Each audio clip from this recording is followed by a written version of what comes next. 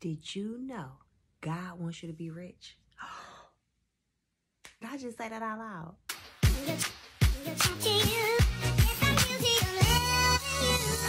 Hey y'all, it's your girl Miss Ray, and today I want to talk to you about God answering your financial needs right now. He is dropping financial miracles in the atmosphere, and it's up to you to take action today. So listen to this message so that you can get your financial miracle today. Today we're coming from the book of Proverbs, and that's chapter 14, verse 23 and 24.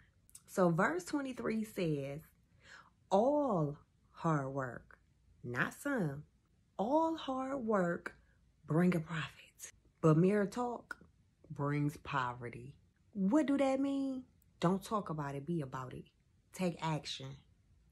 Quit talking and telling your friends and your frenemies everything you about to do, gon' do, woulda, shoulda, coulda. Do it. Verse 24. The wealth of the wise is their crown. That means whatever you put your hands to do, it will produce a profit. And that will be your crown. Whatever your profit is from what you want to put out there is what you gonna get back. The wealth of the wise is their crown, but the folly of the fools yield folly. What do that mean? Whatever work you put in is what you gonna get out. So if you want to be wealthy, you can be wealthy.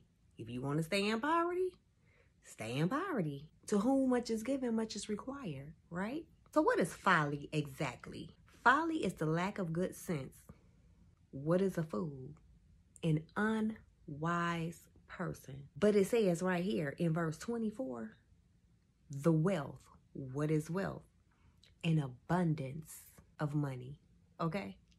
God wants to give you an abundance of money. You know, we pray and we ask God to help us, come through for us, Lord. We need a blessing. I need my bills paid. But yet we don't want to help ourselves. What would you do if somebody kept coming to you asking you for money all the time to help them pay their bills, but yet you seen them going out kicking it, drinking, smoking, clubbing, but you taking care of their priorities and they taking care of their wants? They not really trying to work harder to live their lifestyle that they want, but they living it on your dime. Would you keep giving it to them, or would you bag up and let them figure it out for themselves?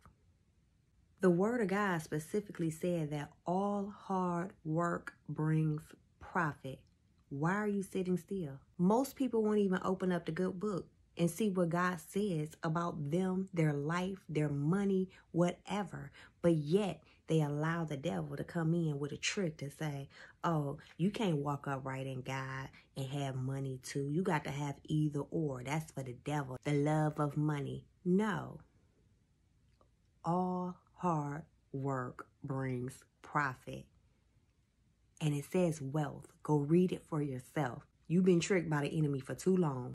You've been up here struggling to pay your bills, living in neighborhoods that was less conducive to what you dreamed of, driving a car that wasn't your dream car. You wasn't able to put your kids in the best of the best schools or the best of the best colleges. You never went back and got your own college degree. And now you're too afraid to start your own business because you allow the devil to trick you up out your blessing. Come on, take accountability. Don't be mad at God because he didn't answer your financial miracle.